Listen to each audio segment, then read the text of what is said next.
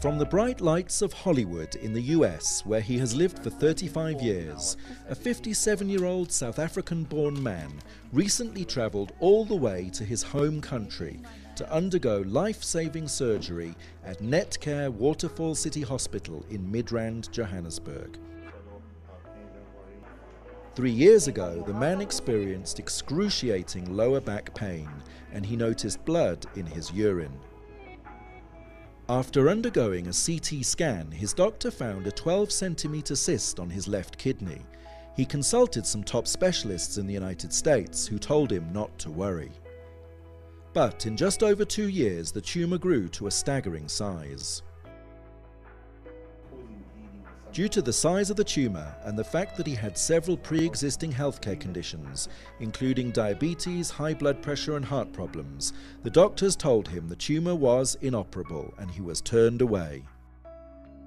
The doctor actually told me, to be quite frank, he said that he's not going to take any high risk on me because he's going to keep his name clean.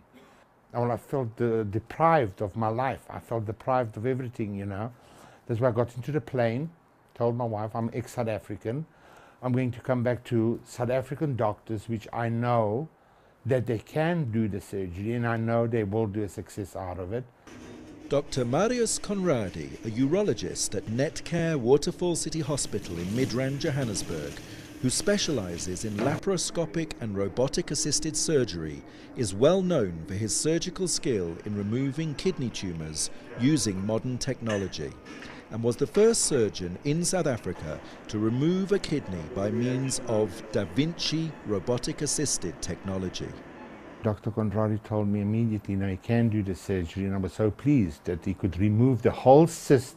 The tumour was quite large, but I still thought it was plausible to do a nephron-sparing surgery where we would just take out part of the tumour, especially considering that it was a cystic tumour.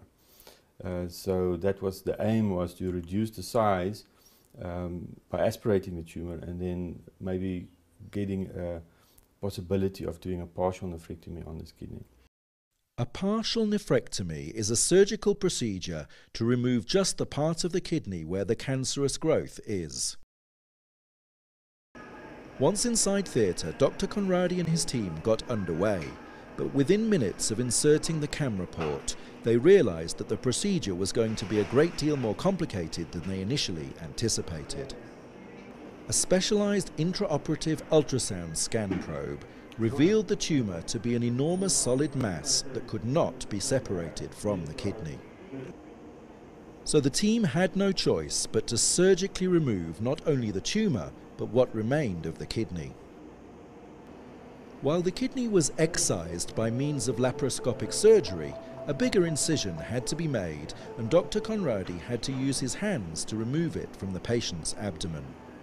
I was just gobsmacked. I immediately asked the staff, we have to weigh this thing because this is probably the biggest cancerous tumour from the kidney that I have heard of or I've personally performed myself. The tumour weighed in at a massive 3.2 kilograms, more than the weight of many newborn babies, making it the largest kidney tumour that has ever been removed in a laparoscopic surgical procedure in the history of international medicine. You'd be amazed to know how many firsts we actually do in South Africa. It's clear that our doctors travel overseas extensively. They're ahead of the curve in terms of technological advancements and certainly make sure that they know exactly what is happening in the world. The surgery was a complete success. The patient spent 1 day in ICU and was discharged from hospital after only 3 days. Hello doctor, how are you? He will soon return to the US with his family, thankful that the incredible skill and talent of a South African doctor saved his life and gave him and his family a new chance to live life fully.